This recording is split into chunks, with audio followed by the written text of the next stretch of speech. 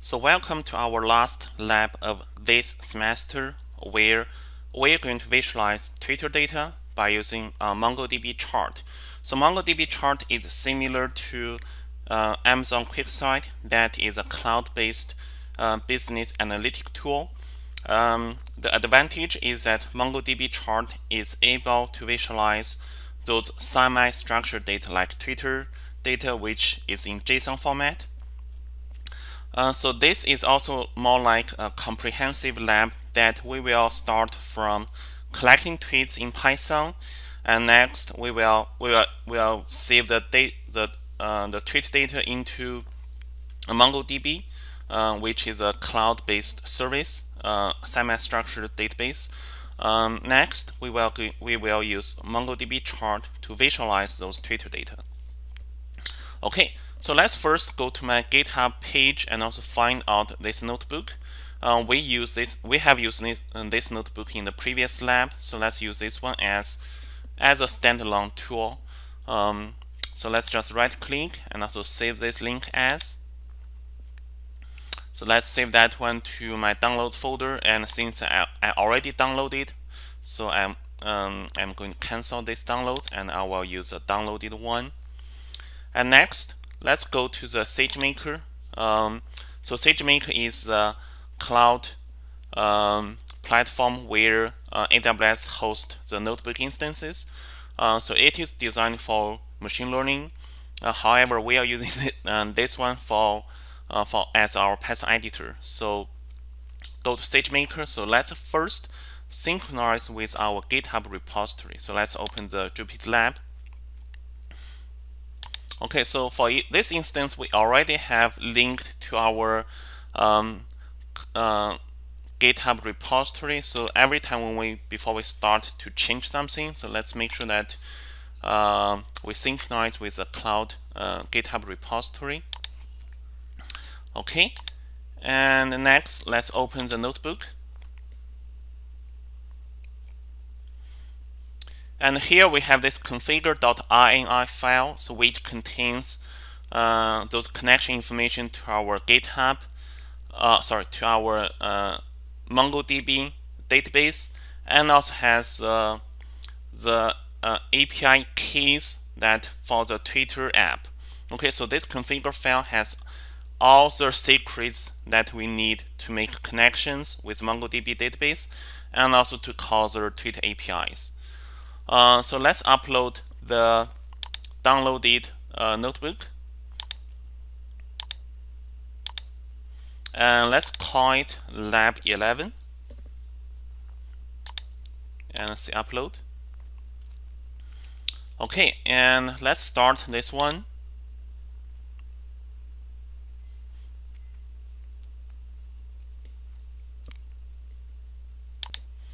And you can see that we are using the Condor Python 3, which is great. And if you haven't installed those Python libraries, so you may need to install them again. If you already installed, you can skip those process. So here, let's just install it again. So just make sure that we do have those necessary Python libraries. Okay, yeah, looks like this instance didn't have the PyMongo. Let's also see that one is already there. Okay, and TweetPy is for the streaming API. We may not use that, but let's just install it again. And Twitter is for the Tweet REST API. Okay, next, let's import those necessary Python libraries. For this lab, we may not need to use all those Python libraries, but just import them so that we don't need to change anything in the notebook. And here, let's load the authorization info. Again, those authorization info is stored in this configure.ini file. So we all have our configure.ini file where we have those API keys, secrets, tokens, and also access secret, and also we have our connection information to the MongoDB. Okay, so let's read. So here we are going to connect to our MongoDB cluster, and remember that this is your database. So each of us has a different database MongoDB cluster. So make sure that you switch this one to your database because you don't have access to the other person's database. And here the collection name. So for this lab, let's create a collection called Lab 11.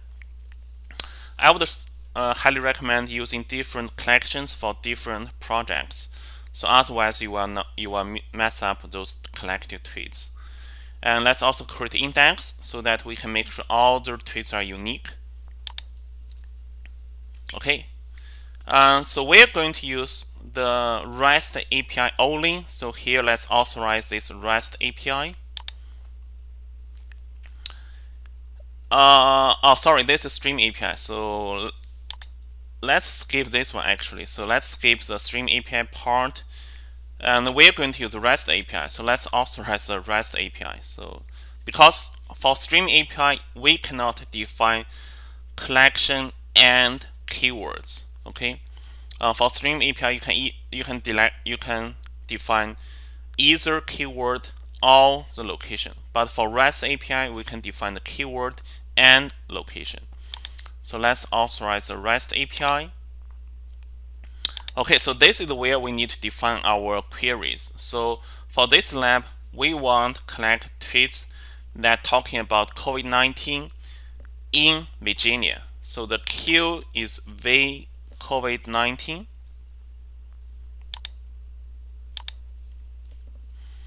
And a geocode, so we also need to change the geocode. So geocode is your start area. So in this case, our start area is the state of Virginia. So the best way to find out the coordinates of Virginia is I normally use Google Map. Okay, so here if I open the Google Map, and you can see this is the Virginia state. And also remember that for REST API, so it is more like you're drawing a circle. You define the central point, and also you define the radius. Okay, so that means your data may not be perfectly located within Virginia. So you may have some tweets that are outside of Virginia, and also you may have miss some tweets that sent out in Virginia but not collected in your data. So here to simplify the data collection, so I'm going to use Richmond. So if I click Richmond, and I'm going to use the coordinates of Richmond. So if you go to URL, you can see that the URL of the Richmond is this.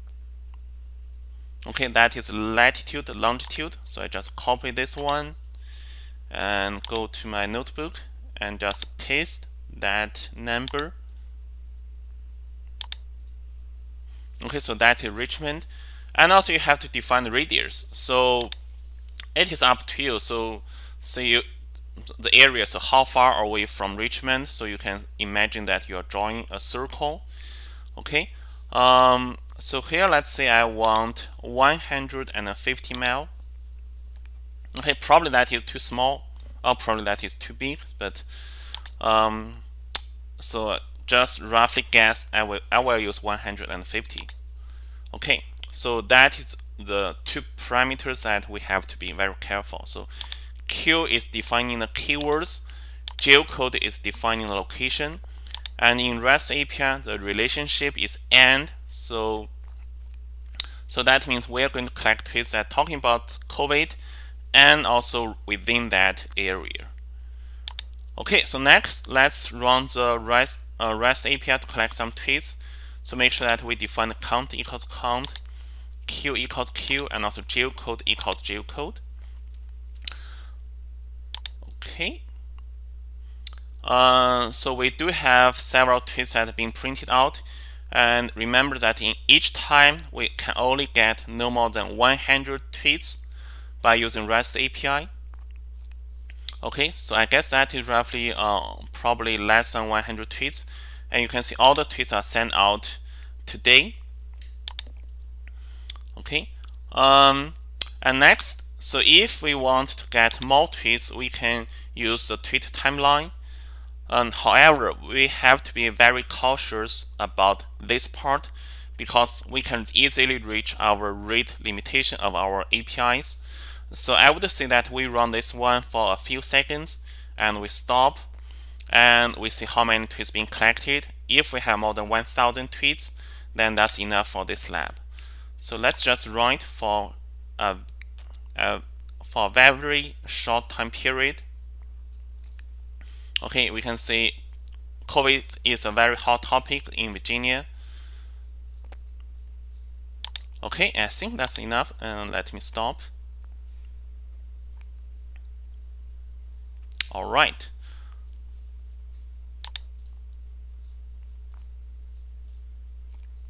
Okay, let's say print and see how many tweets being collected. So let's run it. Okay, we have 800. Okay, so let's run it for a few seconds.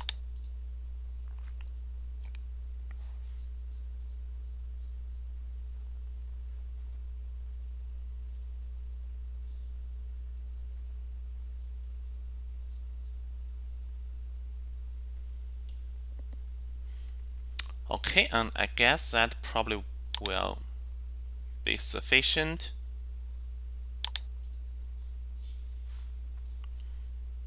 Let's stop that. Okay, and now let's see how many tweets being collected. Okay, 2,000. Okay, and that's fine. So that's perfect. And also let's create index on the text field because we are going to. If you like, you can also make queries based on the text of the Twitter. So let's create that index.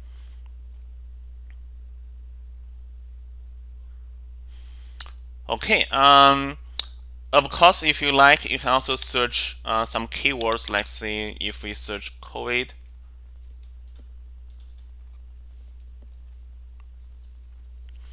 And I think we'll have a lot of tweets because essentially that is a keyword that we used in searching the tweets.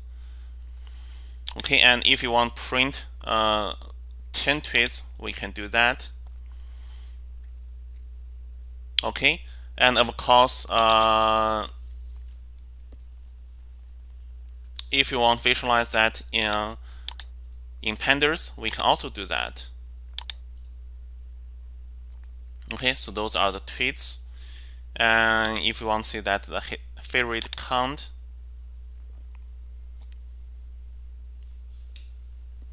okay, and we can see that most tweets, they don't have any favorite count. Okay, so that is the data collection part. So it is exactly what we did in the previous lab, but we are not using Stream API for this lab. We're only using the REST API, and also make sure that you define the right queue parameter and also the right geocode parameter. So that is Virginia. And before we finish this part, so let's make sure that we update this new notebook to our GitHub repository. Okay, so that's lab 11.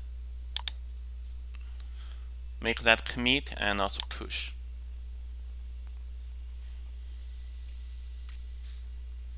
Which is success. So now if we go to our repository of this class, and we can see that our lab 11 is being uploaded. So later on you can come back and check how did you collect your tweets.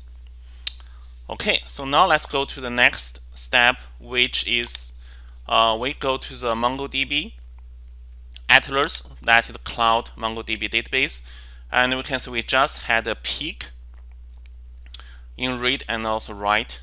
Okay, so that's because we just inserted a few number of tweets into MongoDB cluster.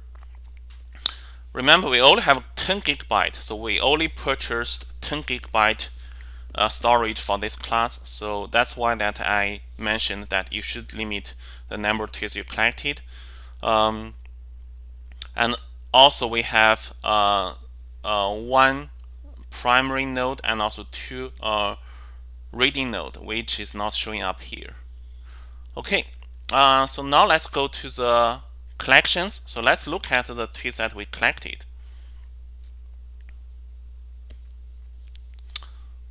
Okay, So now you can see in my demo database, I now have a lab 11 collection being created. So if I click that one, and you can see I do have more than 2,000 tweets, which is fine, and also the size is 10 megabyte. Okay, so those are the tweets that we just collected. You can also enable the filters, just as we did in the campus. You can also check the indexes. Okay, you can see we have ID key and also we have a text key. And also you can also run the aggregation pipelines. Okay, so just as we did in the on campus. So for example, let's say do a match. We see that coordinates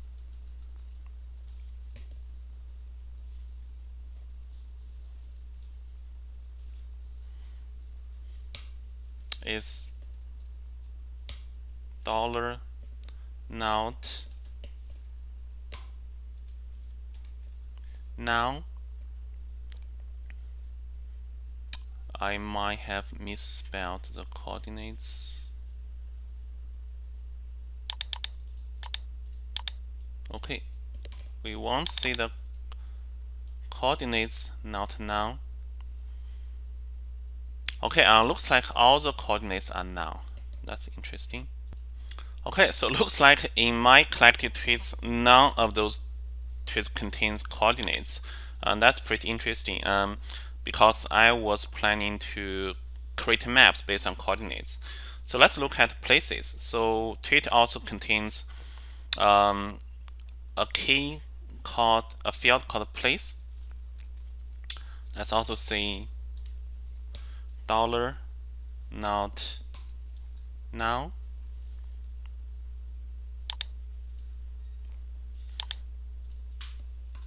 Colon. Okay, so now we do have some tweets that contain place information, and let's see what places are there. So here we're going to use a project place 1. Okay, so this is in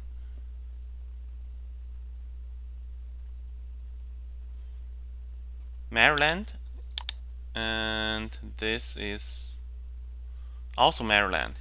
Okay, okay, also Maryland. So okay, so although I set Richmond as a central point, but in it turns out I did collected some tweets that in Maryland. So that's fine, because you cannot be very precise on your REST API keys. All right. So that is how you can make a very simple, quick search on the tweet by using aggregation pipelines, or you can use the find filter, just as we did in the previous lab. However, so MongoDB also provides this charts service, so that is a cloud-based data visualization tool. So let's use that one to visualize our tweet data. So that will be easier. Okay, and so if this is your first time, so you have to go to the data resource, and you have to add the data resource to the data resources. So you have to add the data that you collected. So next, so we only have one cluster, and here, so I'm going to import lab 10 and also lab 11. So we're going to visualize the lab 11, but I'm also going to use lab 10 as a demo. So because I don't have the coordinates in the lab 11, so I'm going to use the tweet of lab 10 also as a demo data source. Finish.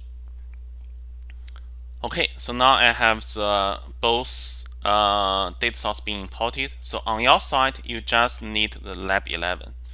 Okay. Let's go to the dashboard and let's add our first dashboard. Let's call it lab 11. And here we are going to create different charts. So just as we did on AWS QuickSight. So let's add our first chart. and we choose a data source. So let me choose lab 11 as a data source.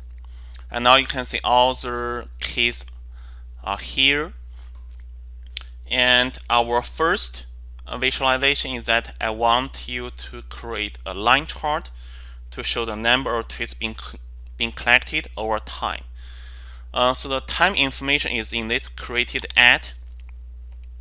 However, right now it is a string format, so we can convert the date format. So let's go here, click this dot, and let's convert type, and let's convert that one into date, and save. So now you can see the symbol has changed from the string into the date format. And let's choose the line chart. So let's choose a line chart, and we can use this discrete, which is fine. And also for the X, let's put the created at. Okay, and you can choose a bin. So do you want based on year, months, etc. So let's say we want to try the day of the week. And I want to see the number of tweets being collected. So for the y-axis, I'm going to use bring ID to here, and I use count. Okay, so that means how many tweets are collected. And you can see because all the tweets are collected on Wednesday, so that's why that there's only just one day that's been showing up here. So if I choose that one to be hour, now you can see that the data has been collected at different hours. And you can also change like to the minute and also second if you like. So if you uncheck the bins, and you will see exactly that the number of tweets that have been collected at different timestamp. Okay. Because I collected, you can see just around the REST API for less than 1 minute, I guess. So although I have 2,000 tweets being collected, so most of the tweets are collected within the past few hours. That means posted within the past few hours. So that's why that if I choose day, there's just one sample point. But if I choose the hour, I can see that when those tweets are being posted. It is up to you. So if you want uncheck the bins to see the exact number being collected, you can. And also if you want to check bins, and you can see the aggregated result that at different times. We can also make filters. So for example, I can collect tweets at for specific time period. So for example, I want to collect tweets in the last 1 hour. Okay, there's nothing. How about last 3 hours? Okay, so there are a few tweets. So those are some filters you can add. Let me uncheck the filters. We can also customize this chart. So for example, you can change the labels. So this I want to call it time. You can also change the date time format. So since now we are only showing the time, so it's also only the time format. You can also convert the time zone. So in the original tweet data, the time zone is using the UTC time zone. So that's why you see why some people post tweet at 2 a.m. So that is because that is in the UTC time zone. So let's convert that one into our local time zone, which is Eastern time. Okay, so that hopefully will make more sense. We can see at 8 a.m. there's a peak that more people send out tweets, and also at 10 p.m. there are also more people send out tweets. So it looks like we are collecting tweets that sent out last night. And also for the y-axis, you can also call it number of tweets. So you can see it is updated here. You can also give the title. Okay. So for this chart, and we can save that one. So if you are happy, you can save that one. You can also change the color. So that is here. So if you want to use a different color, you can also do that. Okay. So that is our first visualization that shows that number of tweets that collected over time. And you can see this has been added to our dashboard. We can also drag this one, so you can change the size, etc. Okay, so this is where you can add the title and also descriptions. Okay, so for this title, let's see COVID-19 in VA. Although we did collect tweets in different states, but most tweets are collected in VA. We just do not have those coordinates, and this is for my lab 11. You can also add more descriptions. Okay, so now let's continue. So let's add more chart. Our second one is that we're going to create a word cloud. So let's still use the lab 11. And let's create a word cloud. So let's go to text. You can see you can also choose the other type of the visualizations. And word cloud is here. And for the text, we're going to show the hashtags. So hashtags is within the entities. So let's find out entities, which is here. Let's expand entities, and we see the hashtags, URLs, and also mentioned users. So let's expand the hashtags, and we can see the text. Okay, so let's drag text into the text. And remember that text is a key of the hashtag document, which itself is a list. So we have to unwind that list. Okay. Next, for the size, we want to count how many hashtags, how many times those hashtags has been mentioned in the tweets. So again, let's drag ID to the size and let's count. Okay, so now we can see COVID. Okay, and I don't know why this one has been mentioned. Okay, and we can also make that one to be nicer so that we can give each hashtag a different color. So let's drag text into color as well, and we choose unwind. So now each text will have a unique color. And you can see we have the warning that this chart is not displaying all the data because the maximum query response is 100 documents. Okay. So if you have something that you are specifically interested, you can also make queries here so that you can fill out more tweets. Okay. So for example, here let's use another query. Let's say we want just show the hashtags from the tweets where they have more than one favorite count. So let's say favorite count : and we are going to use $GT. So that stands for greater than 1. And let's apply that filter. Okay, so now we are only showing the hashtags from the tweets that has been favorite for more than one time. Okay, let's add a title. So popular hashtags. And of course, you can also add more filters. So in addition to doing that query there, you can also add filters here. So for example, if you use created at, you need to convert that one into date format first. You can also try, let's say, language. Okay, so you can see if you want to filter out tweets that in English only. Okay, or you can try, let's say, with another different language, French. Okay.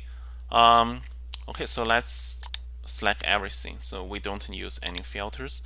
Again, you can also customize those hashtags. For example, when you put mouse over there, so how do you want to visualize those? How do you want to show those labels? So for example, this one, I just want to show the text. And this one, I just want to show the count. Okay, so you can also do that. Okay, so let's save this one. And so you can also adjust how your dashboard will look like. Okay, so that is our second chart. So let's add our third one. So for our third one, we're still using the lab 11. So we want to see that who are the most popular users. Okay, so who send out most number of the tweets. So we're going to use a bar chart, so that by default it is the bar chart. And let's go to users, and we can see we have, for the users, we have the username and also user ID. So if you go to lower, so you can see username and also user ID. So let's put username to the y-axis. So username to the y-axis. So those are the different categories. Let's put ID again to the x-axis. So we are still going to use count. So here you can see that for each username, how many times that they are showing up in the tweets that we collected. That also means that how many tweets being sent out from those different usernames. Okay. We can also limit. So you can see here we can also limit the result. Let's say that we want top 10 users. Okay. You can also do that by using query, but also you can do that by using field here. So here you can see we have the top 10 users. The first username is #stayhome, which makes sense. Okay, and also users. I just call it top 10 users. You can, of course, enable filters, and also you can customize, like use different colors. You can also change the labels. So let's see the number of tweets.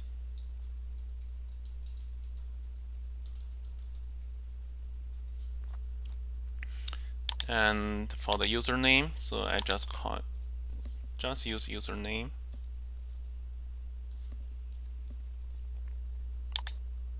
Okay, and we can save it. All right.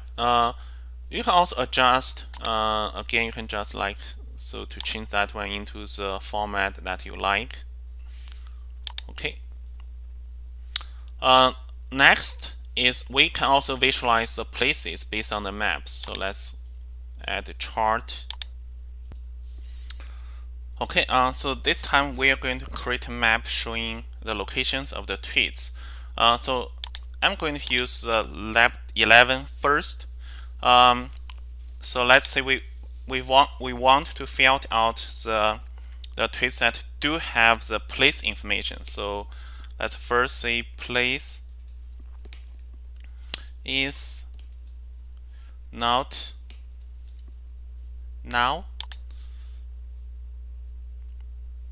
Okay, and now let's say we go to the map, geospatial, let's say corpus map, and let's find out the place field. So now we see for each for the place field, so we do have few tweets that have the place field, and we have their full name of the place, the country code, and also the coordinates of the place. So let's just drag the country code. And next, let's bring the tweet ID to the color. Okay, and we can see we do have 14 tweets that contain the place information that is in United States. Actually, that is in around Virginia. Many of them are in Maryland. So, however, since we do not have the tweets that contain the specific coordinates, so we cannot map the exact locations of the tweets. So if you remember that we did that one in the Atlas, where we queried the location of the tweets based on the coordinates field. Okay, based on this coordinates field, but none of those tweets contain coordinates. So that's why we cannot display the exactly locations. So let's just call it a map. I know this is not a very exciting map. That is because, again, we don't know the exactly coordinates. So let's save that one to the chart. Okay, so that is just a country. However, so I do want to give you another demo so that just in case, if your tweets, if the collect tweets that contain coordinations, so how will that look like? So for example, that's why I'm using a lab 10 as a demo, because in lab 10 I do have a few tweets that contains coordinates. So let's filter that based on coordinates. Okay, and the $not none apply. Okay, and now you can see the coordinates now has changed the symbol from the string into geospatial data type. And now if we go to the geospatial, and let's go to the scat plot, and let's drag the coordinates here. Okay, this is from the lab 10, which we used the Stream API and also REST API to collect tweets talking about COVID. And we can see that we do have several tweets that in Europe, okay, that talking about COVID. And we can also drag the ID to indicate the size. Okay, we can see we have the 3 tweets from this place, and also 1 tweet from this one, and 1 tweet from this one, from this place. And we can also create a heat map. Okay, so which is pretty nice. I mean, this is a case if your tweets, if the collect tweets do contain coordinates, okay, do contain the coordinates, then you can create heat map or scat map that you like. However, in my case, my tweets, unfortunately, none of them contain coordinates. So from the 2000 tweets, none of them contain coordinates. So that's why I just created this map showing. Okay, so they are all from United States. Okay, so this is really up to you. So if your tweets contain coordinates, you can show the exact locations. If not, and also if some tweets contain place information, and you can just show the general location that those are in United States. Okay, so that is my hashtag. If I'm happy with my hashtag, so there are several settings.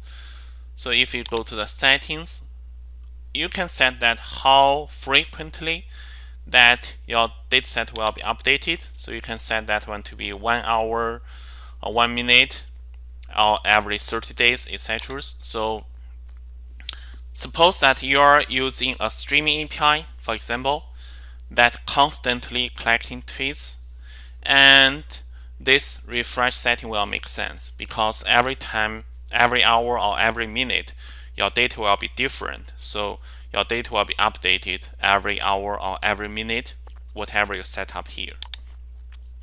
But in our case, we use REST API, so it's just one-time stuff that we collected 2000 tweets and that's it.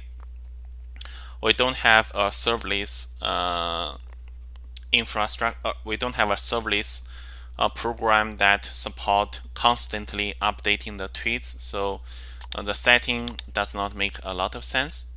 But it's good to know that you can set up the refresh settings. Next, you have decide the access. So Do you want to share this one with everyone that in our class, or do you want share this one with anyone? So let's check this one. So we want to see that anyone, okay, is able to see this data set. Let's copy this URL, and also let's apply this change.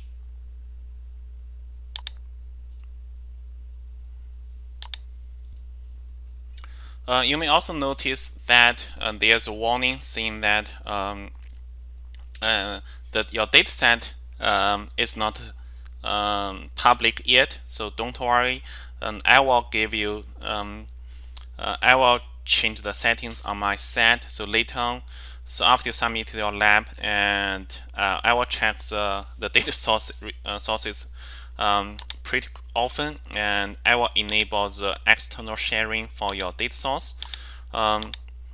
So once I enable that one, so again, so here